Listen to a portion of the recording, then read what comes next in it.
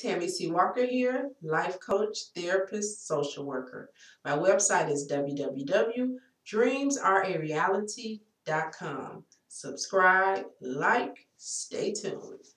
Okay, I come to you bringing you videos to help bring encouragement, to help raise self-esteem, to help give you hope and peace.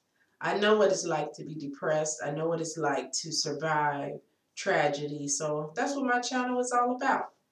Refer anyone to my channel, any woman that has survived breast cancer or any man that has survived any form of cancer. I think this channel will be helpful for them. Today I want to talk to you about not living a life of regrets. I read an article and it gave many reasons why people that were on their deathbed, they had regrets. And here are just a few of the ones that they named. The number one was they wish they had lived more for themselves.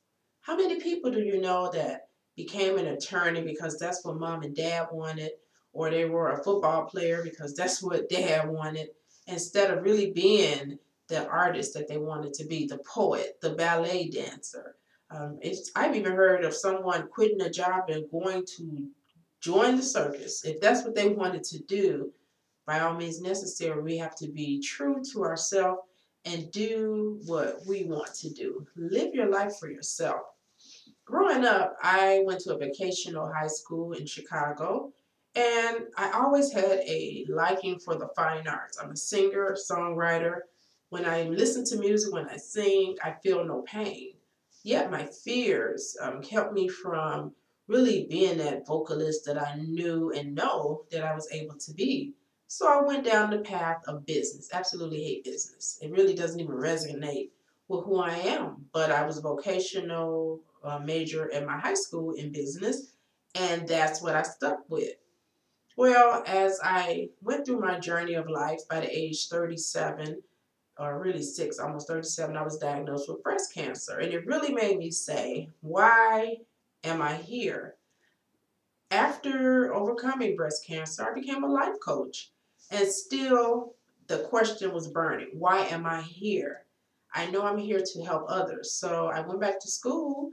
I had a BA in business. So I went back and my master's in social work. And now I'm a therapist. I work in HR for a corporate company, and I'm a therapist. So I have to admit, I'm very proud of myself. I'm almost 49 years old. I'm not telling you that to brag, but I want to motivate you.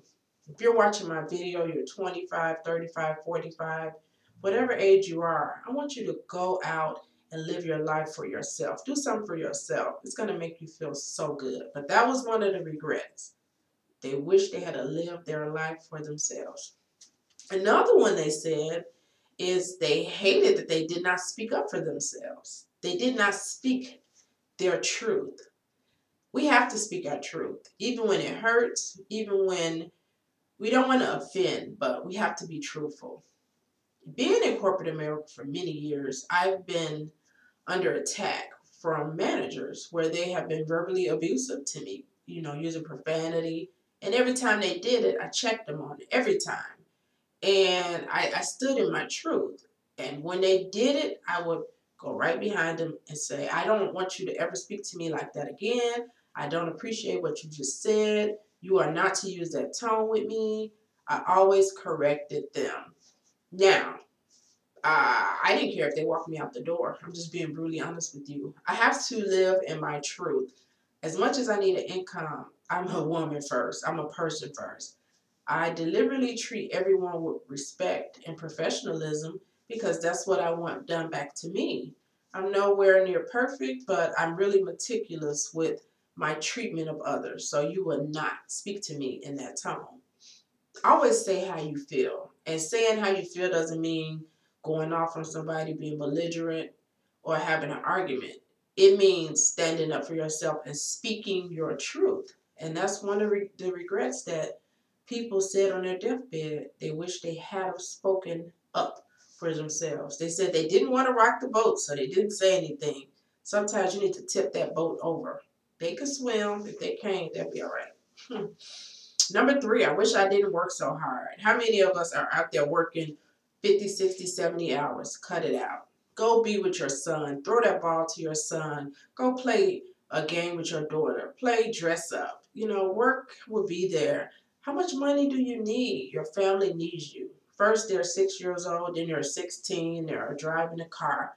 Stop working so hard. Get out there and make it happen. God rest my dad's soul. My dad worked for 30 years for the railroad here in Chicago, and he retired in July 1997. By February 1999, my dad passed away from a massive heart attack at the age of 64. He did not get to enjoy his life to the fullest. Go out, please enjoy your life. I beg you, don't work so hard. Listen to me now. Listen to me. And one more thing they said is they wish they had stayed in touch. 2019, we text, we're on social media, but the phone contact has dwindled. Pick up the phone and say, hey, you've been on my mind.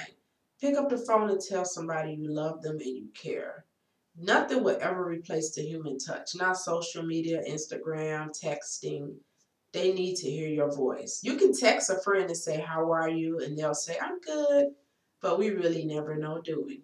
We never know unless you hear their voice. When you know somebody and love them, you hear that voice. Soon as my sister says anything to me, I could tell when something's wrong. My guy, as soon as I talk to him, what's wrong? Because his voice is a different tone. Um, yeah. Anyway, those are 4 things I have for you.